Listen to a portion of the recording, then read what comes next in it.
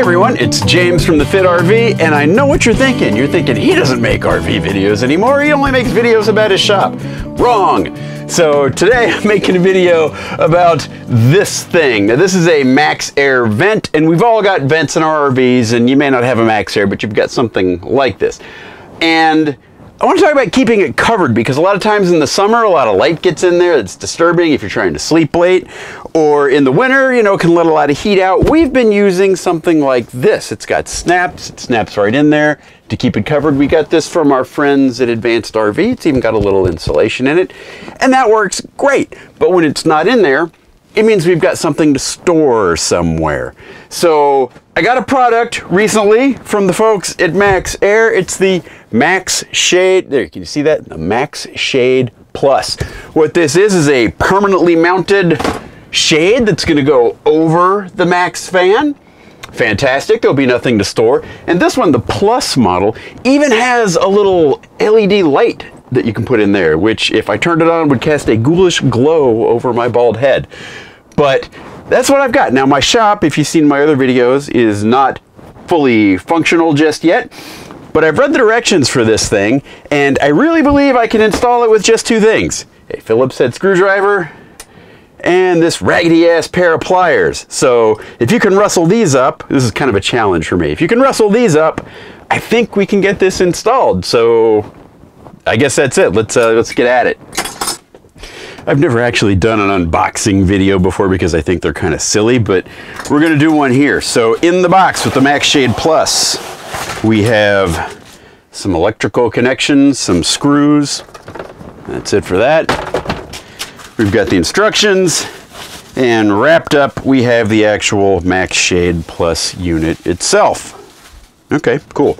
And I imagine that's gonna go up, it'll look, you know, like that-ish when I get it installed, which, okay, it takes away a little bit from the headroom, but nothing that I'm gonna find objectionable because, you know, I'm only 5'10", and Steph, as we all know, is 5'2". All right. Step 1, remove and discard the 4 screws that hold the garnish ring to the ceiling. I normally think garnish is a little tastier than this, but here we go. Now mine have snaps on them because of that other, the other cover that I showed you that we've been using, but here we go. 1, and discard. I don't want to discard those. You might need them. All right, removing the garnish. If there's any kale up here, you can remove that too. All right, garnish ring removed. Okay, step 1. Step 2, before continuing with the installation of the MaxxShade, drill a 1/4 inch diameter hole in the corner of the garnish ring for the power lines. Ah, busted! I need a drill. All right, I'm gonna go drill a hole. I'll be back. Okay, hole drilled. Got that? Hole. Tip, since you do want to save this, you don't want to wreck it. You're going to want to be careful drilling the hole. Do not use a twist drill bit like this. If you try to drill thin plastic with this, and I know because I've ruined lots of plastic this way, if you try to drill thin plastic like this with a twist drill, it will grab it and then spin the plastic around in your hands and cut your hands and break the plastic. I've done that. Instead, I just actually had one of these available, not packed away. I used a step drill, and that worked just great. It just took the plastic right out. All right, so we're done with step 2. Yay. All right, except I did have to use an extra tool. Step 3, with the garnish ring out, check. Locate the power supply wires to the Max fan. Gently pull on the power supply wires to create some slack. Yeah, these kind of fell out on their own, and I got plenty of slack. Step 4. Route the power wires through the hole drilled in the garnish ring. Position the garnish ring with the power wires in the corner away from the Max fan controls. Assemble the adapter over the garnish ring and secure to the ceiling with 4 screws provided, ensuring the wires will not be caught in the mounting screws or pinched in the adapter installation. Huh, all right. So there's an adapter, I guess. I have an adapter. It's mounted to the bottom of this. I'm gonna have to get that out somehow. And then I gotta put the ring up there and get, you know, this quite a lot of wire here to pull through. So that's next. Suggestion for the MaxxFan people is to ship these unattached because it's not completely clear how you remove them. But basically, it seems like it's on with some clips that you pull straight back to remove it from the other piece. Maybe in future ones they'll... It's not totally obvious as to how that comes apart, but there it is. So the adapter is off. We set this aside for now. Routing wires. Now these need to go from the outside, where all this stuff is, to the inside.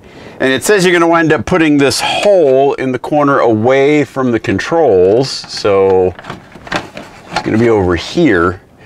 So I'm going to poke the wires through this tiny hole, doubled up, one at a time. Seems smarter. Okay, installation tip. Route the wires around to where this is going to go in the corner and then poke them through so that you're poking them through in the right spot. Because I didn't. So, tucking the wires in there, up in the ceiling. All right, I gotcha, I gotcha.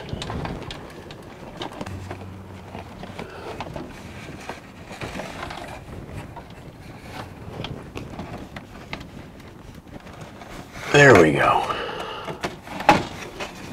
All right, so maybe time for a close-up. I've got two little loops of wire here, and the trim ring is back in place, or the garnish ring, sorry. Okay, now that the garnish ring is back up, I can use these 4 screws that they've provided and put this ring up there, the adapter ring, in its place. So, what do we got? 1.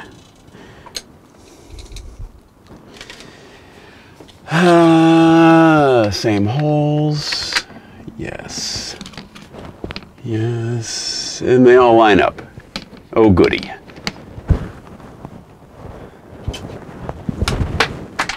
Naturally. Yes, it happens to me too. 4. Might not be a bad idea at this point to make sure everything still works.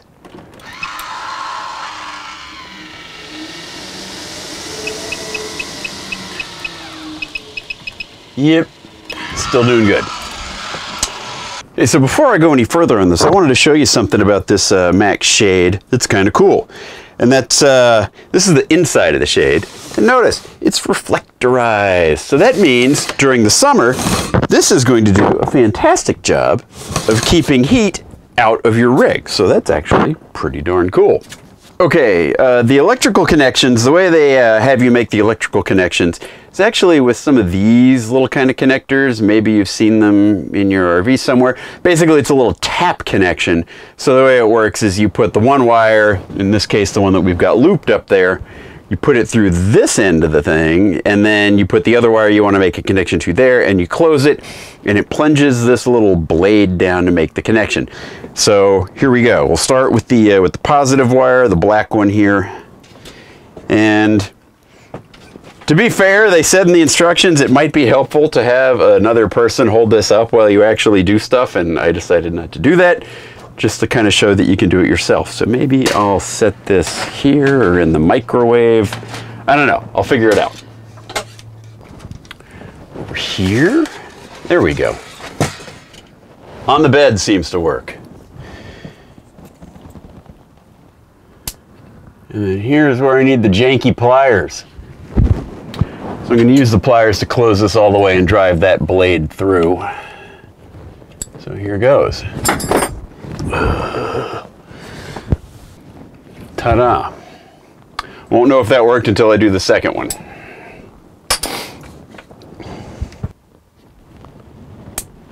Whoa! I got a light! I guess it works! Cool! Let me finish clamping that down. And there is the finished work. Little connectors running to the light. There's the light. It's on. There we go. Step 6. To assemble the MaxxShade shroud to the adapter, position the MaxxShade with the open side towards the controls. This is the open side. These are the controls. and line up the flanges and press firmly to lock it into place. Okay, so, but I do have to worry about these wires that are up here. I don't want them pinched in this. There's conveniently a cutout on that side, so I'm going to take the wires to the outside of this and the outside of the flange. Might not be a bad idea to get a piece of tape or something in on that. Well, let's see if I can just kind of hold them in place. Out, out, out, out.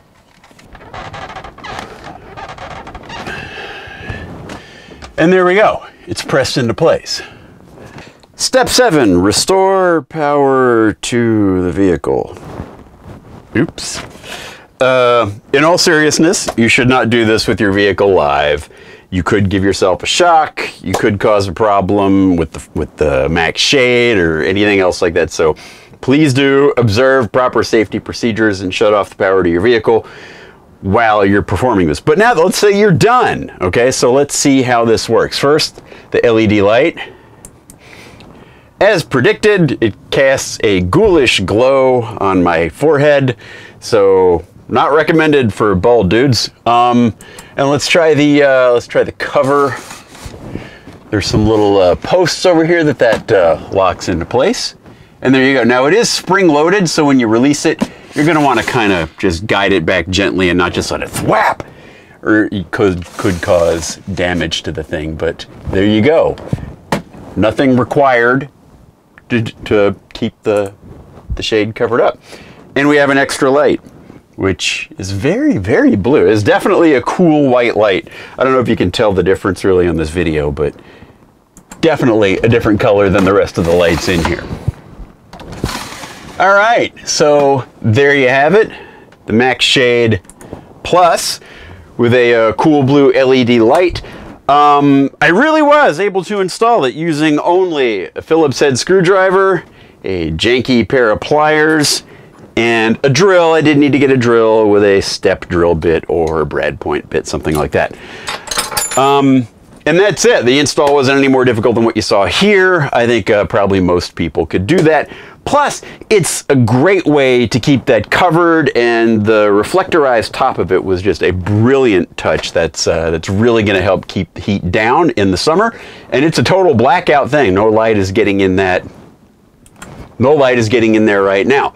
So that's the MaxxShade Plus. I'm giving it a thumbs up for now. We'll see how it works over the winter and over the summer. That's going to do it for this video. This is James from the Fit RV. See you later. Bye.